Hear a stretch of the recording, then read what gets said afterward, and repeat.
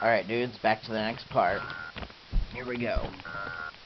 Let me go ahead and use a super potion on Electrode real quick. Alright, cool.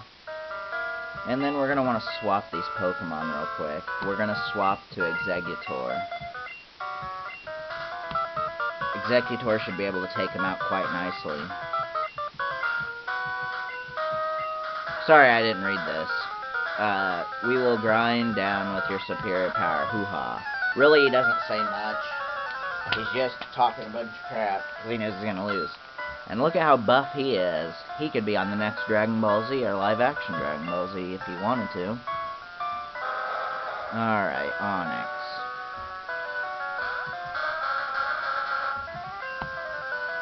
Solar Beam.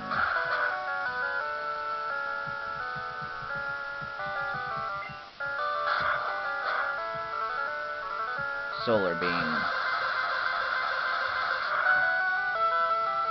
Great job, Exeggutor.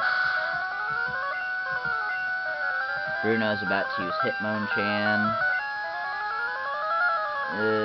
Yeah. We're gonna switch back to Charizard.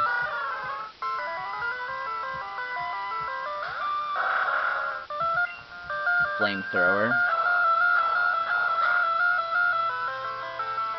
Great job, Charizard. Bruno's about to use Hitmonlee. No, I'm not going to change. Flamethrower.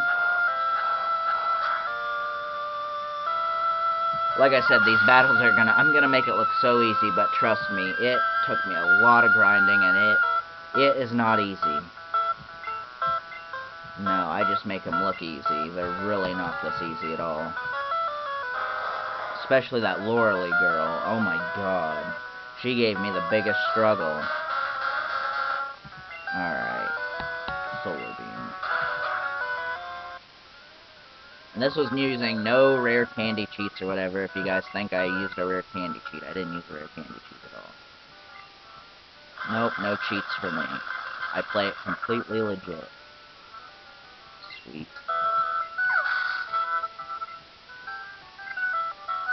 Bruno's about to use Machamp. Yes, I want to change back to Charizard. Machamp. Flamethrower. Ooh, he just barely came back.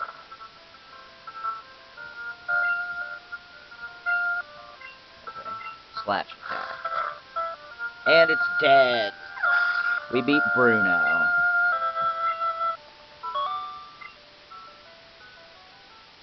Why? How could I lose? Stoner got $5,742. My job is done. Go face your next challenge, which is Agatha, the Ghost Trainer. And there's Agatha. So until next time, dudes, I'll catch y'all around on the next part when we fight Agatha.